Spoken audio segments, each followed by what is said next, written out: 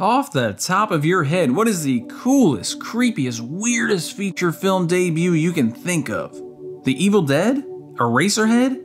Maybe The Wicker Man? How about Donnie Darko, Richard Kelly's wildly ambitious and mystifying mashup of science fiction, psychological horror, teen comedy, and coming-of-age art house film all rolled into one trippy and head-spinning tale of doomsday surrealism. Indeed, as unique a debut as any we've seen in the past 20 years, the making of Donnie Darko and its road to success are just about as strange and oddly captivating as the movie itself. Released shortly after the world-altering events of September 11, 2001, Donnie Darko did not perform well at the box office. Hell, the movie almost premiered on the Starz network. Luckily, the home video release came just as DVDs began to soar in popularity, allowing the film to gain a massive cult following around the world, the UK in particular, and has since been hailed as one of the most memorable movies to be released in the past 2 decades. But before delving into the eventful fate of Donnie Darko and its ascension into becoming a post-facto cult classic, it's worth breaking down how the 26-year-old writer and director Richard Kely, fresh out of USC Film School, was able to conceptualize, prepare, and execute what is now considered one of the most mesmerizing and mind-blowing of movie debuts ever committed to celluloid. A lot to chew on, so let's gnaw our way through the fat and get to the bone of what the f happened to Donnie Darko. As always, we start with a quick plot refresher. Donnie Darko follows the troubled titular teenager who awakens on the top of a mountain after one of his sleepwalking escapades. While he was away, a jet engine fell from the sky and landed in his bedroom. It happens. Meanwhile, a terrifying 6-foot bunny rabbit named Frank suddenly appears and warns Donnie that the world will end in 28 days, 6 hours, 42 minutes, and 12 seconds, essentially a full lunar month. With the tacit understanding that he may have to prevent such a calamity, Donnie rides his bike home and begins a ticking clock quest to find answers to who Frank is and how he's related to the jet engine that crashed into his room. Thematically and subtextually, the film includes far more in it than that, but for our purposes, the basic synopsis should suffice. Now, on to the development. Upon graduating from USC's School of Cinematic Arts in 1997, the 23-year-old Kely began working as a production assistant at a post-production facility, where he eventually became inspired to write his first feature-length screenplay. He began writing the early drafts of Donnie Darko in October '98, which is why he set the film around October. According to an interview he gave with the BBC, Kely wanted to write an ambitious, personal, and nostalgic tale about the 1980s, which pushed the envelope by combining science fiction with a coming-of-age tale. Oddly enough, Kely wrote the script for Donnie Darko in 28 days. He also shot the film in 28 days, mirroring the period of time in which the film takes place. The symmetry is striking, if not totally unsettling.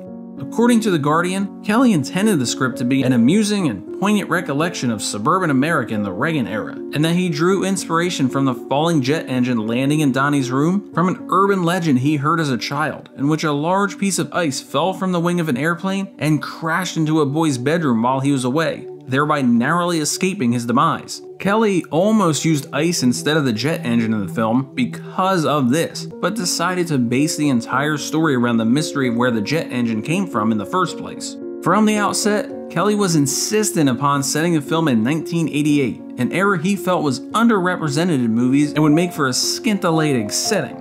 After being pressured by some to contemporize the story, Kely stuck to his guns and retained the time frame, setting the film at Halloween during an impending presidential election. According to an interview with Rebecca Murray, Kely originally had Donnie waking up in a shopping mall before changing the location to a golf course as he meets Jim Cunningham for the first time. Patrick Swayze, who plays Cunningham, reportedly sported his own clothing from the 1980s for the role. Barring the schizophrenic pathology of Donnie himself, Kely drew many elements of the story from his own life. In addition to living in nearby Midlothian, Virginia, which is where early drafts of the story were set before being changed to Middlesex, Virginia, Kely really knew an eerie elderly woman in his hometown, who was known by locals as Grandma Death, and would constantly stand by the side of the road and check her mailbox all day long. Kely also had his own bouts with sleepwalking as a teenager and weaved the eerie storyline into the narrative. According to BFI, Kely can't discern whether he drew inspiration for Frank being a rabbit from a dream or his love of Richard Adams' Watership Down, which figures prominently in the director's cut.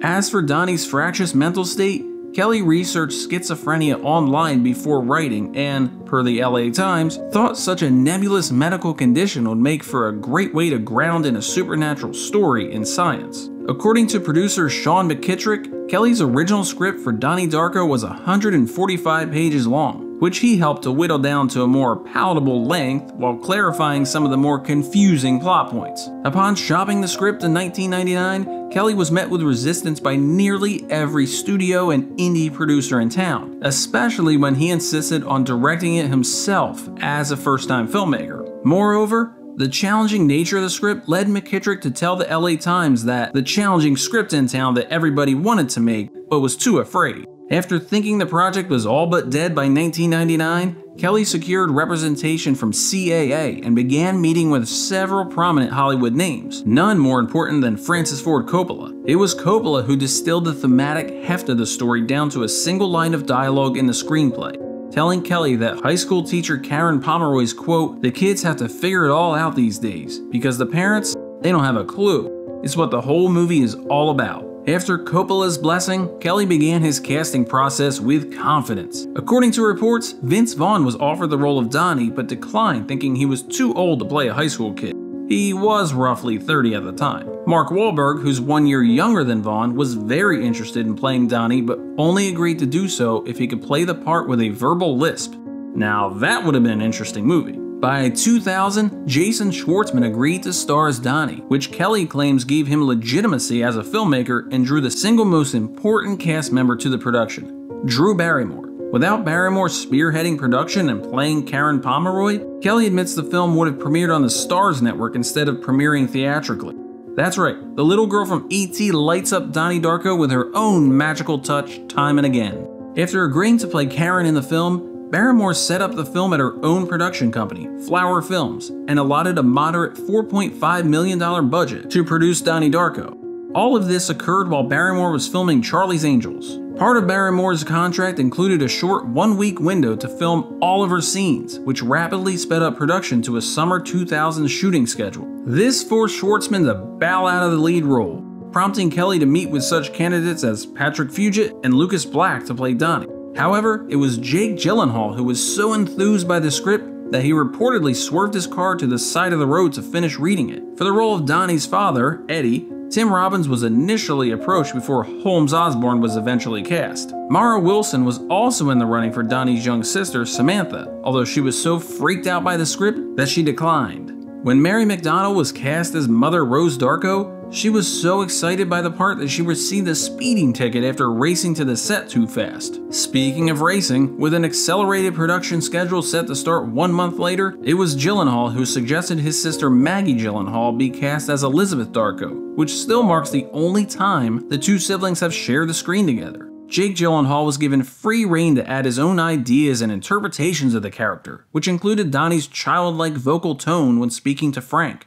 which Gyllenhaal likened to, quote, a child talking to his blanket. As for Patrick Swayze and Noah Wyle being cast as Jim Cunningham and Kenneth Monatoff, Kely credits producer Nancy Juvenin for landing such seasoned actors. The 28-day film shoot on Donnie Darko took place between July and August of 2000, with Long Beach, California serving as the primary location, standing in for Middlesex, Virginia. The opening mountain shots were filmed along Angeles Crest Highway, and the school interiors and exteriors were shot at Loyola High School in Los Angeles. One of the smartest things Kely did during pre-production was to hire Stephen Poster to be his cinematographer, who worked as an assistant director on Blade Runner 2 decades prior. According to Poster via IndieWire about his initial meeting with Kely, we read every word, every sentence, every page, every scene in the movie. I made him justify to me why he wanted that in the movie.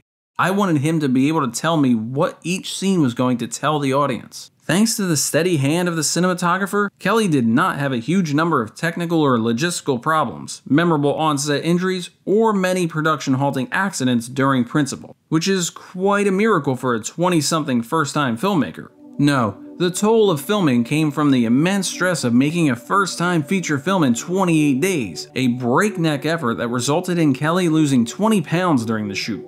Kely and Poster opted to film using a Panasonic Panastar camera. Doing so in an anamorphic format Kely hoped would seduce the audience from the opening shot pushing in on Donnie atop the mountain at dawn. The anamorphic format entails filming in widescreen onto 35mm film stock.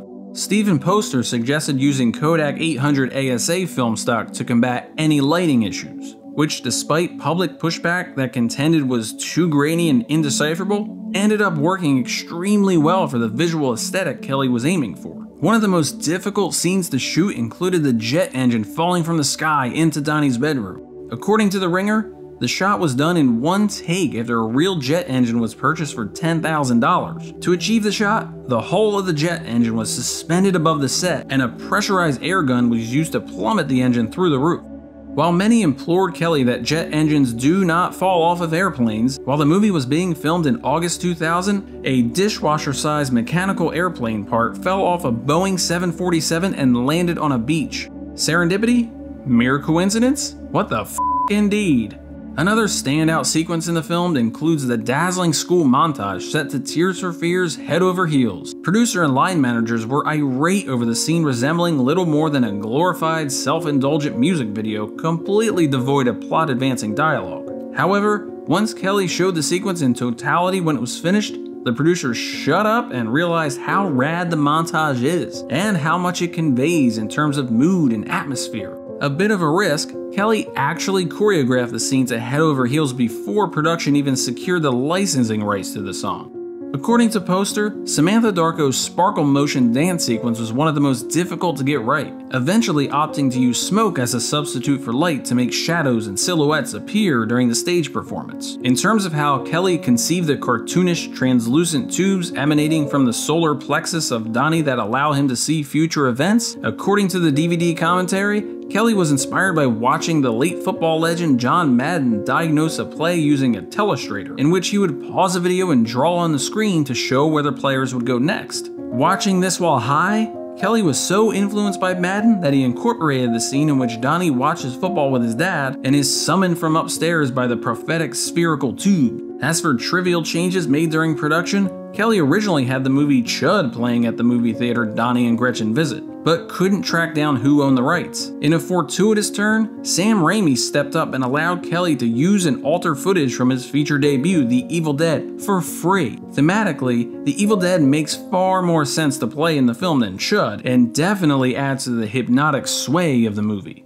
When Donnie first arrives home after sleepwalking at the start of the filming, his mother Rose is seen reading Stephen King's It in the backyard. Kely originally wanted her to read King's Tommyknockers instead, but producers found it harder to obtain the rights to use it. However, when Donnie expresses fantasizing about Christina Applegate to his therapist, he originally pined for Alyssa Milano in the script, but had to be changed for legal purposes. Also, the scene in which naturally Donnie corrects Gretchen on how to pronounce their teacher's name came about because Jenna Malone could not say Professor Kenneth Monatoff without stumbling. Upon wrapping principal photography in August 2000, Donnie Darko made its world premiere at the Sundance Film Festival 5 months later on January 19th, 2001. At that time, the film ran 2 hours and 45 minutes long. According to many, this cut strongly resembles the director's cut that Kely would re-edit in just 9 days at the behest of Newmarket Films a couple years later. Despite his excellent performance in a film that was shot entirely out of sequence, Jake Gyllenhaal and co-star Seth Rogen both agreed at the wrap party that neither of them had a clue what the movie was about. Interpretations indeed vary to this day about the meaning of Donnie Darko, but that's another video altogether.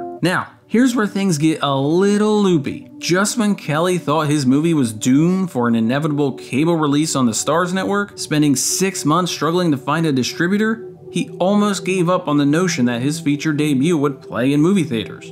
A major sticking point at that time, not too far removed from the devastating Columbine High School massacre in 1999, was that Donnie shoots a gun in the film, making distributors very worried about the commerciality of the project. Kely was asked to cut 30 minutes from the film to get the runtime to a manageable figure. Despite the perceived flaws, Newmarket purchased the film and agreed to release the film theatrically along with IFC Films. Kely credits Drew Barrymore for securing the Newmarket deal after literally begging her to sort out the matter when the company had initial plans for a straight-to-video release. However, many people do not realize that it was a young Christopher Nolan, hot off Memento, still a fresh Hollywood face in his own right, who Kely really credits for securing a theatrical release deal for Donnie Darko. According to The Ringer, Nolan and his wife Emma Thomas had their Memento producer Aaron Ryder organize a private screening of the film for Newmarket executives, which directly led to a theatrical deal. Once the distribution deal was locked, Kely and crew spent the summer of 2001 trimming the film to tip-top shape, including 1 day of reshoots, which mainly entailed scenes of Frank during the infamously dour Mad World closing sequence. Believe it or not, in order to clarify the timeline of events in the film, it was Christopher Nolan's suggestion to add the intermittent title cards counting down to the end of the world on October 30th, 1988. Who knew? Of course, as happy as Kely and company were to finally secure a theatrical release date on October 26, 2001, the entire world came crashing down, literally, on the fatefully tragic date of September 11, 2001. A whole new journey for Donnie Darko commenced after that. Released just 6 weeks after the 9/11 attacks, Donnie Darko failed to make a splash at the box office, earning a dismal $110,494 on opening weekend. According to Newmarket Films' Bob Burney, the bleak mood and the timing killed the movie's chances, left many critics at the time bewildered, and that the mood filtered through everything. A major problem concerned the depiction of a crashing airplane in the theatrical trailers for the movie, which were hastily removed following 9/11. According to Kely, the movie was not, quote, attractive to people in that emotional, very deeply traumatizing chapter in our history. All told, Donnie Darko earned a paltry total of $1.48 million at the domestic box office. However, the film found a new life entirely on home video not long after, where it steadily grew through word of mouth and slowly became a cult classic. Once the film caught on and was reissued in theaters, Donnie Darko actually recouped expenses by amassing $7.5 million at the global box office. Most people think of it as a financial flop, but the movie eventually earned back its initial budget with a little extra to spare. Thankfully, the film fared far more favorably in the UK theaters, before becoming even more popular on DVD home video releases. More than 300,000 tickets for the film were sold in the first 6 weeks of its theatrical UK release, where it grossed an equivalent of $2.5 million at the box office. Upon various VHS and DVD home video issues, Burney declared the film a runaway hit,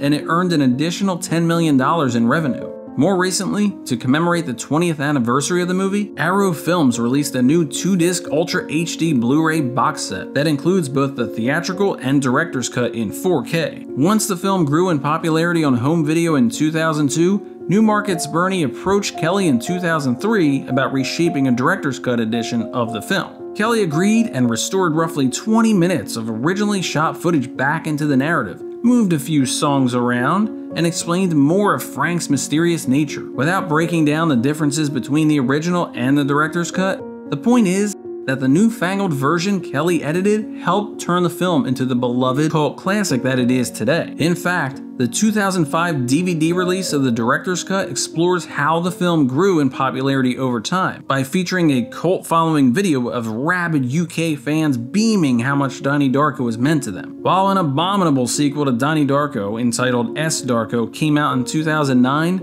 the less spoken about the better. Kely had no involvement with that project whatsoever, and has reportedly never seen it. Frankly, he gets quite annoyed when having to talk about it. No, far more fascinating is the prospect of a Donnie Darko sequel that Kely has been kicking around since 2017. According to the playlist, Kely met James Cameron in 2010, who admitted to being disturbed after watching Donnie Darko. After making Kely explain to him what happened to Donnie's fate in the film, Kely claims Cameron urged him to continue working on the project in some capacity, which rekindled Kely's vigor for the project, noting that, quote, there was really something big, something epic that could be done. As of January 2021, Kely told IGN that an enormous amount of work had been done on the script for the sequel. The question is, in this day and age, is whether or not it will be made as a theatrical feature film or perhaps a streamable TV series. In many ways, Kely may want that Starz deal after all. What would you rather see? A Donnie Darko movie or a Donnie Darko TV show? Let us know in the comments below.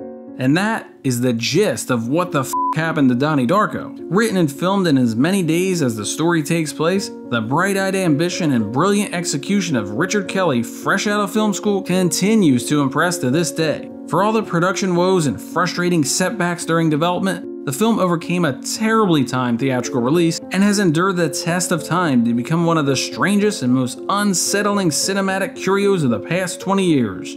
Now, bring on that encore.